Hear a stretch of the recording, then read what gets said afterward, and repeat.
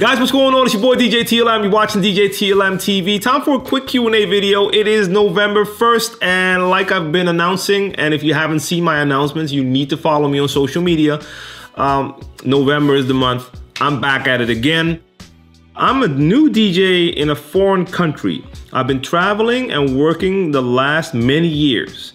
A problem I have is many of the local DJs and promoters are copying and biting my style in terms of how I play music, track selection, dress, and the way I promote and make flyers and advertisements. I know of some things I can do to prevent this, but I wanted another opinion from a longtime DJ like yourself. So you move around a lot, travel a lot, go to new places, and wherever you go, people start to copy not just the way you play, but also the way you promote yourself.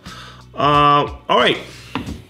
First off, you must be doing something right, because if you go to new places and they start to copy you, then you're doing it better than the DJs and promoters that are already there.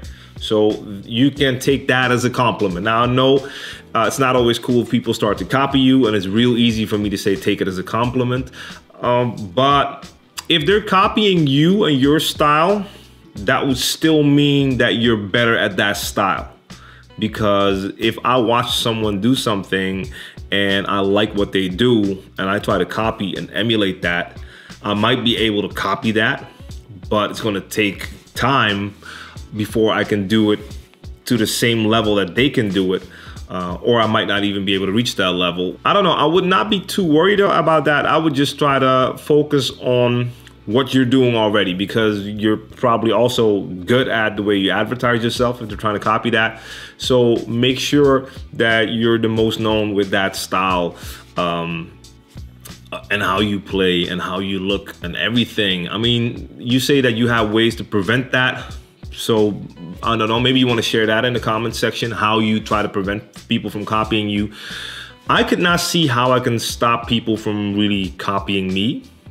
I don't see it happening here, because a lot of like the most commercial attractive style here right now is not the style that I do. So most of the popular DJs aren't DJing the way that I'm DJing, and in my opinion, I'm just sticking to my guns. And I firmly believe that things go in circles, and it's only a matter of time until more people really start to appreciate the way I play and DJs that have a similar style to me.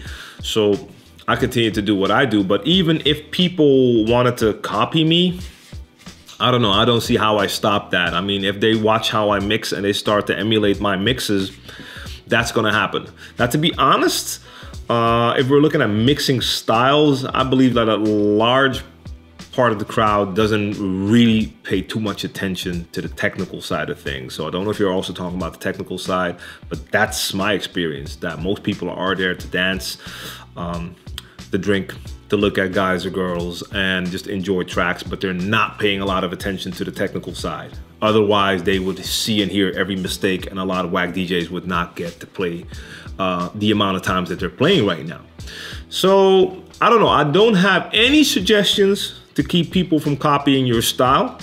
I would just say, really try to promote yourself. Make sure that you're the one that's really known for that style, and you should be the one that's known for that style because you've been doing that style for longer than all the others, and not really worry about it. So once again, let us know how you're preventing people from copying your style.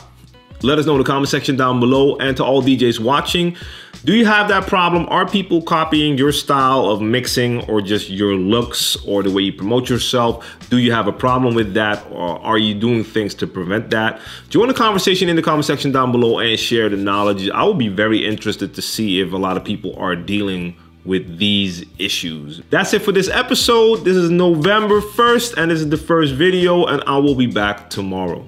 Follow me on Periscope, follow me on Instagram and Snapchat to really stay up to date, because I will be dropping a lot more behind the scenes footage, extra updates. So if you're only following me on YouTube, then the only time you hear me, see me is when I post a new video, but there's a lot of stuff that goes on in between as well. And if you're new to the channel and this was your first experience with djTLMtv, I have a lot more videos on the channel, so make sure you subscribe because there's a lot more new videos on the way as well. I have a lot of playlists where you can find tutorials, reviews, and all that good stuff. If you have any suggestions for new videos or any questions, you can also check me on Snapchat, Instagram, Twitter, Facebook. I'm everywhere, or just email me djTLMtv@djtlm.com. Make sure you like the video, share the video, and I'll be back tomorrow. Peace.